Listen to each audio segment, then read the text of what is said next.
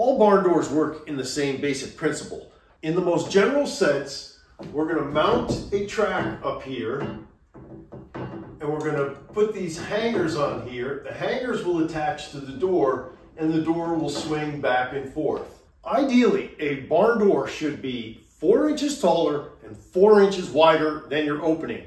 The hangers, these are going to mount on the door, and they will hang on the track. So we have to figure out how and where these mount on the door. We also have to figure out what the bottom guide is going to be.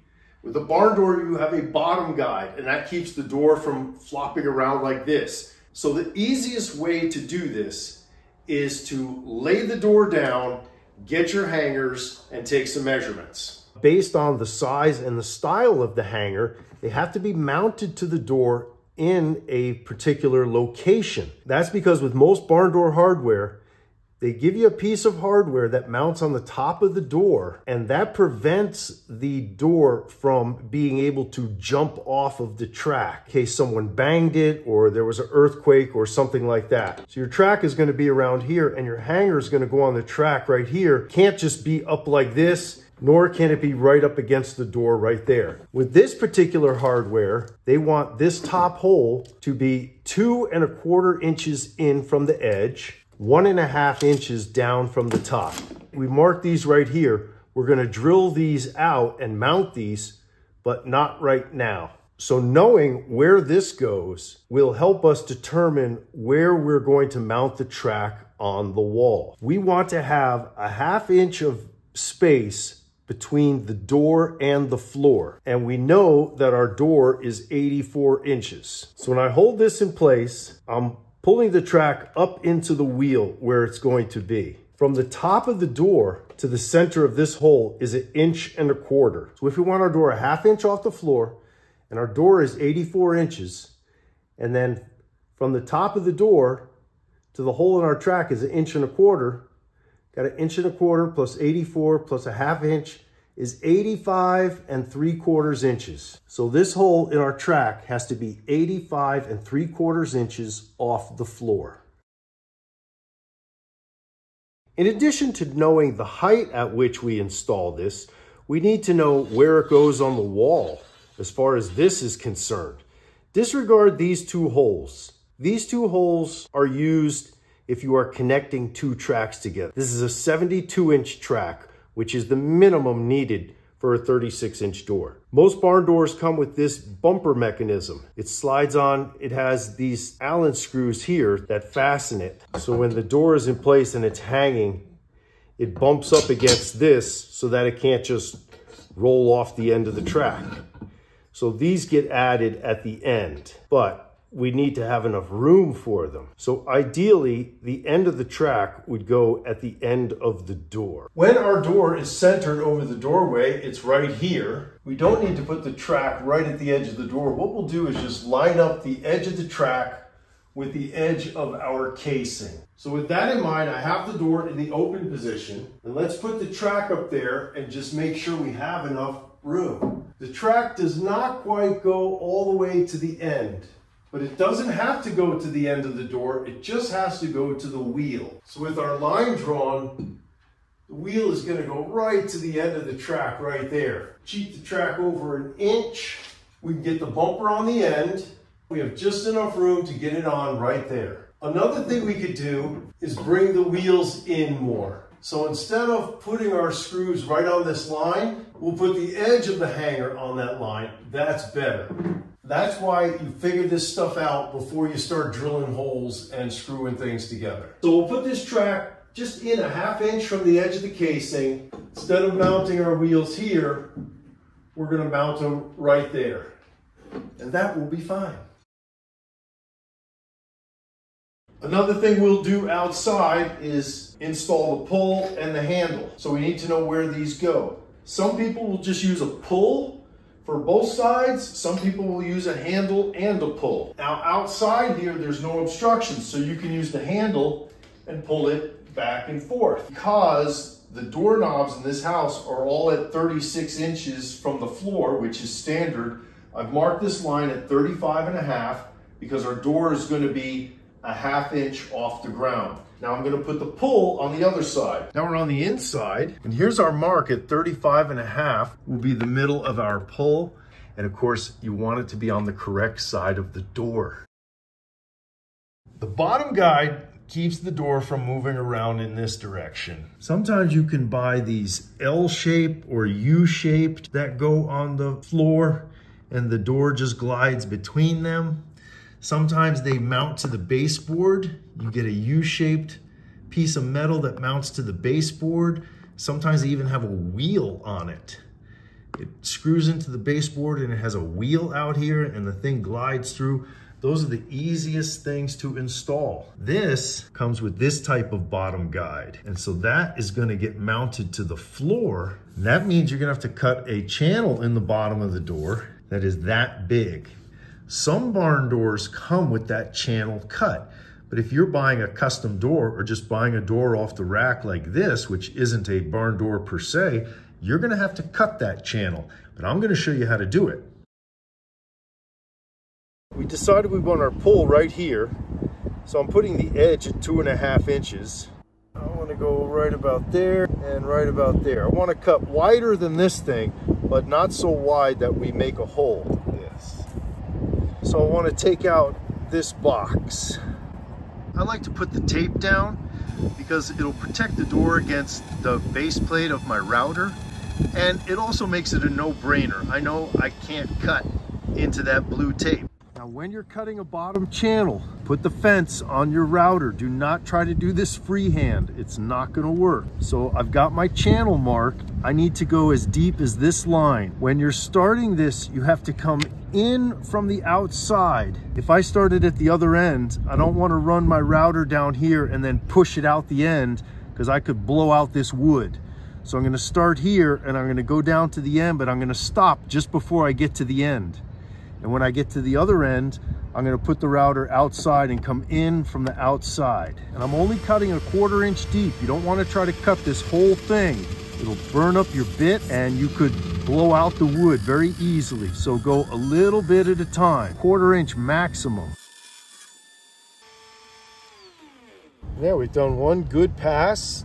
I'm gonna clean this out. And we'll take the bit down another 1/4 inch and do another pass. One last thing I'll do is just hit these edges with a little sandpaper. So these are the spacers. They go between the track and the wall. And this wide part goes against the wall.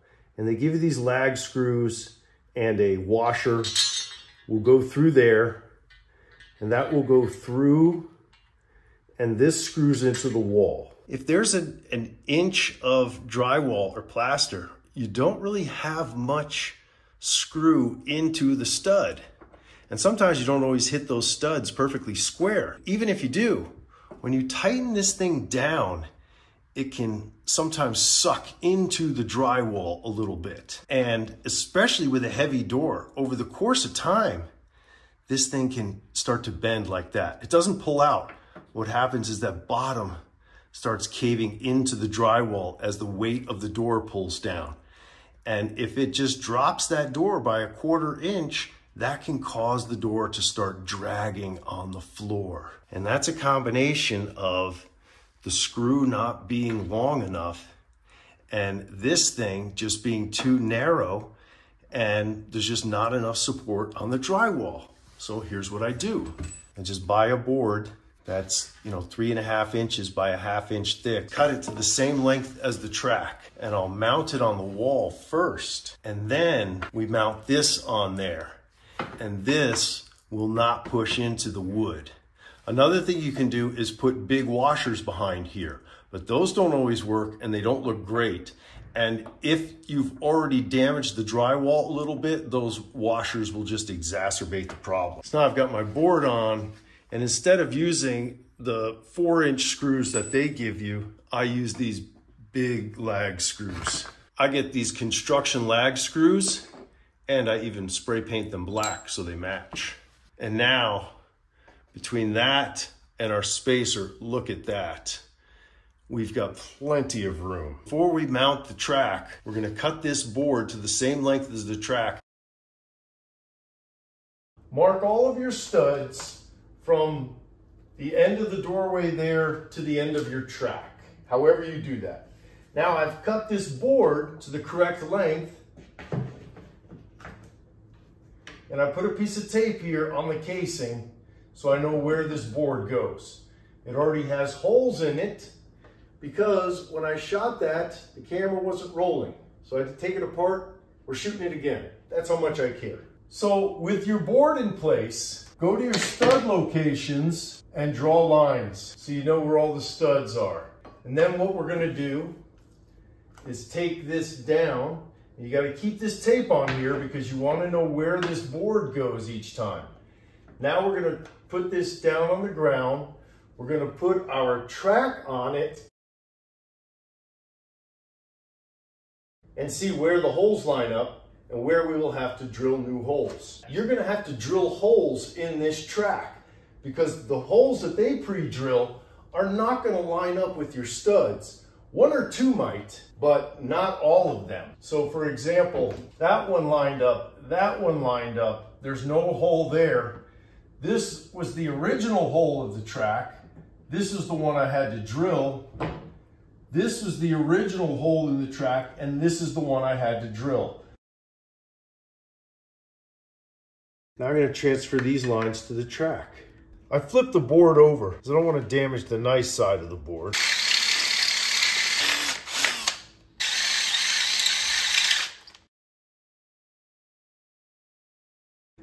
Now just a couple nails in here. That'll just hold it in place. Now I'm gonna get this thing level. So I just made a mark here at what's in the center of the board. Now I'm gonna drill a pilot hole through there into the stud.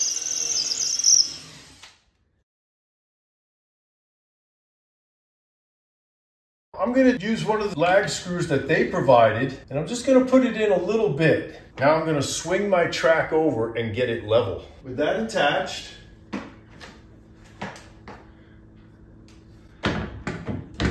I can push it right up against the track and get it level.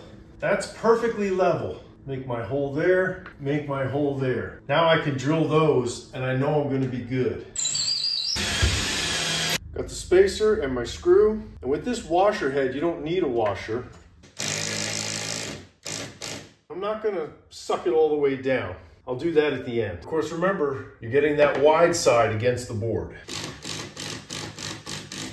They're all snugged down. Throw the level on here again. If you didn't get them level, back one off or back two off, and you can cheat them a little bit. And if you had to, you could even make your hole a little bit bigger so you could move this thing around. Now we're going to mount the hangers. We decided that instead of having them here, we're going to line up the edge with this line.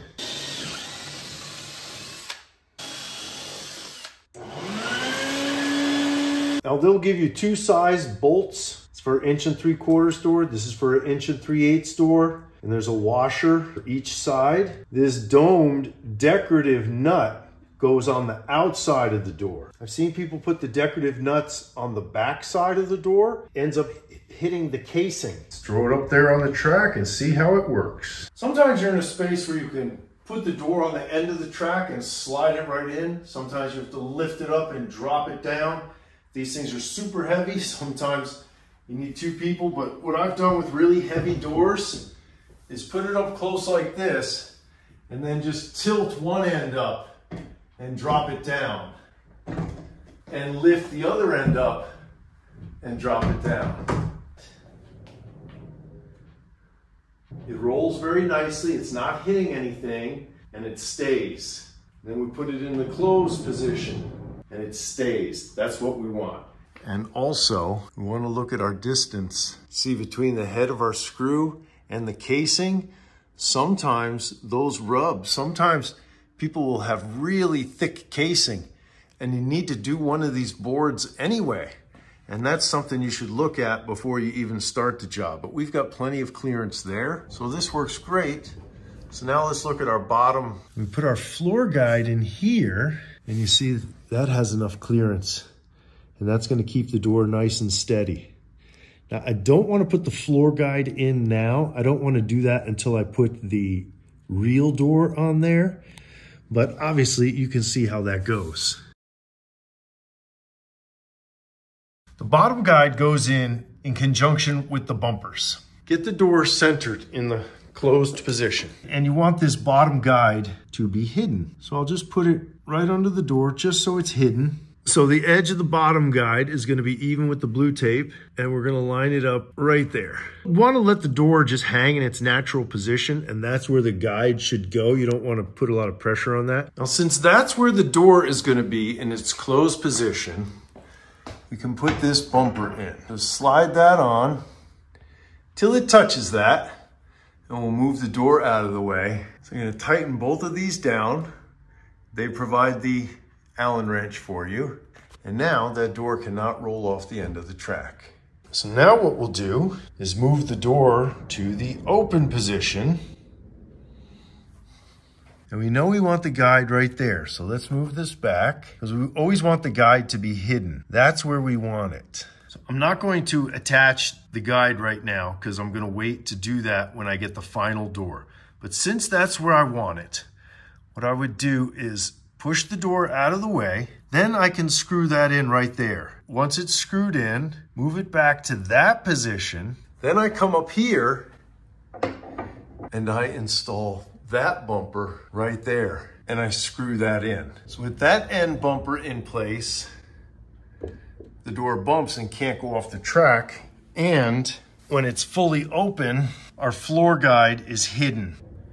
When it's fully closed, and hits that bumper, our floor guide is still hidden. Now, of course, it's jumping around now because I have not attached it.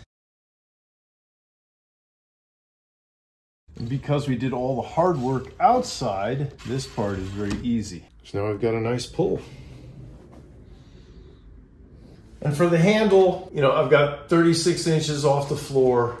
And we'll just center that up and drill and put in my screws. I don't want to do it because I don't want to lose these screws. I'm going to save it for the real door, but you get the point. That's the easiest part of the job. This is the anti-jump disc, and you'll notice that screw hole is not in the center. That's so you can install it while the door is in place. So here's how it works. You try to get it directly under the wheel or as close as you can, and then line up that screw hole in a spot where you can get to it. Long as a part of the disc is underneath the track, you'll be okay. And then they give you these little screws to put in there. So I put a long extension bit on there so I can get it in. And then once that's in place, as you can see, if the door were to jump, it hits. So the wheel can't go off. So make sure this is the last thing you do.